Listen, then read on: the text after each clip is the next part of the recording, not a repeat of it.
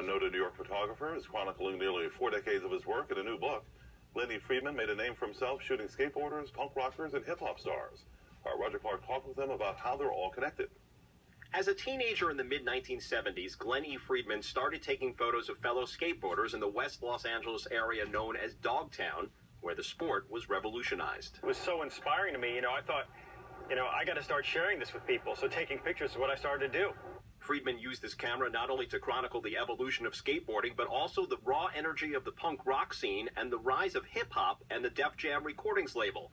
His 7th book, called My Rules, has it all. This is a compilation of the stuff that I'm most known for, because I shoot lots of different things, but certainly the youth cultures and, that I was involved with, this is definitely the best of all of the shots from all the books in one for the most part. Friedman captures everyone from the Beastie Boys and Run-D.M.C. to the Bad Brains and LL Cool J. The book features essays from some of the performers and skaters Friedman shot over the years. I really wanted some of my favorite or most interesting subjects to talk about, what inspired them during this time. So page after page features a mix of musical performers and skateboarders. The photos display the connection between punk rock, hip-hop, and skateboarding.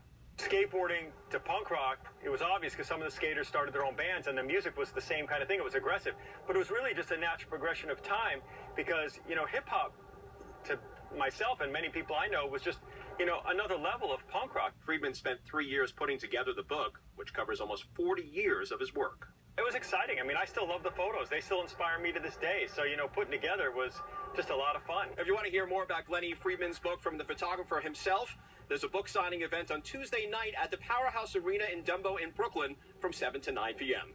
In Manhattan, Roger Clark, New York 1. A new exhibit explores